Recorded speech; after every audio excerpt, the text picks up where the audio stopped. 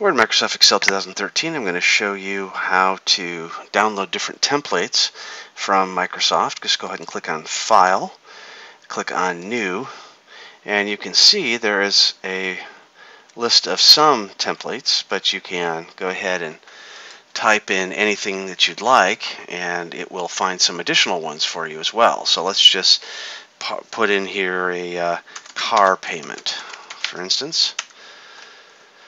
And here's a vehicle log. It comes up and shows us different costs, that kind of thing, that we can put in. We go ahead and click Create. And there it is. Total mileage, total gas cost, all the different things. Loan payment information, maintenance log.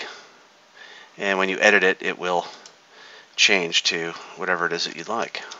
So click 210, and then now you see that this changes the maintenance cost. And when you're done, you can click Save. Or you can open up another of the templates that are